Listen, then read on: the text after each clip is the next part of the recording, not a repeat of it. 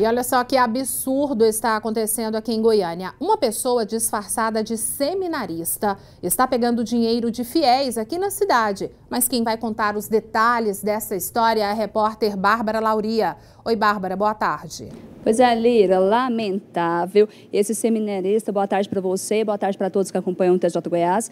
Esse falso seminarista está abordando as pessoas pedindo dinheiro para comprar as roupas que ele supostamente usaria durante a ordenação dele, o que é uma mentira. Mas quem vai esclarecer sobre o assunto é o padre José Luiz da Silva, que é responsável pelos seminaristas da Arquidiocese de Goiânia. Padre, boa tarde. Infelizmente, uma história dessa, né? Um falso seminarista pedindo dinheiro aqui em Goiânia.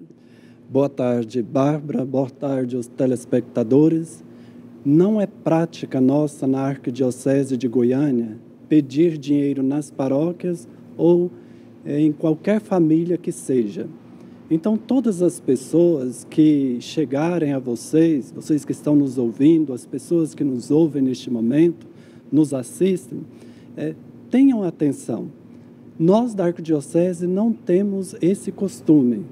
Pode ser uma pessoa querendo usar de má fé em nome da Arquidiocese de Goiânia. E todos os nossos seminaristas estão orientados a não fazer esse tipo de prática.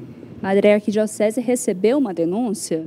A Arquidiocese recebeu uma denúncia através dos seus meios de comunicação, VINCOM, e, a partir dessa denúncia, nós estamos alertando a população, alertando os fiéis da igreja, porque essa pessoa compareceu na Sagrada Família e abordou uma família, e na paróquia São Pio X também ela compareceu e lá abordou uma família. E que tudo indica, parece que essa família chegou a dar uma quantidade de dinheiro para essa pessoa.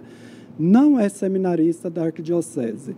Se isso acontecer e for, de fato, um seminarista da Arquidiocese, nós temos os meios próprios, inclusive até mesmo do afastamento desta pessoa do seminário.